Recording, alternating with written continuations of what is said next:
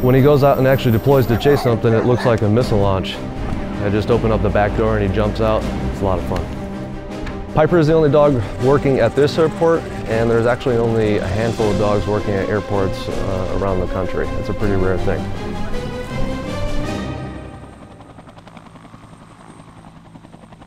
I'm Brian Edwards. Piper and I work at the Cherry Capital Airport in Traverse City, Michigan. Piper is a border collie. Piper's prime function here is wildlife control. Primarily, Piper is going to be chasing away large waterfowl like ducks and geese.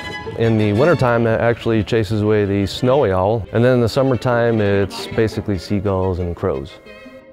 Birds can cause a lot of different types of damage. Most bird strikes are with smaller types of birds that might just cause dents. But if the bird is large enough and is ingested into an engine, that can cause a serious failure like the Miracle on the Hudson.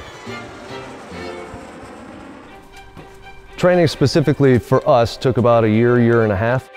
So the way that we've trained is that anytime I deploy Piper out of the truck, he doesn't just run away from the truck, he always runs the direction we were traveling. A lot of times I deploy him when the vehicle is moving. So that's just the way that we train that. A lot of times I try to get him to see what it is he's going to chase first. The goggles or the rec specs serve two purposes for him.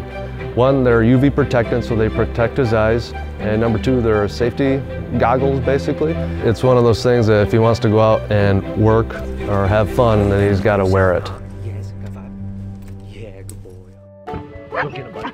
Don't get him. Dogs are really useful for wildlife control because, specifically border collies, it's in their blood. Eventually the goal is to train the birds and other animals that they don't want to be here because there's a predator in town, something that's going to keep harassing them all the time. Piper's been with me at the airport for almost 3 years. He's pretty much with me all the time. I don't think Piper sees it as work. I think it's all play to him, which is what we want, right? The best thing personally with Piper, and it's been this way before we started working, he's got a mind of his own. I talk to him like I would talk to anybody else. He's my bro. Does it get any better than that? I get to work with my best friend every day. I'm extremely proud of him. I couldn't ask for anything more.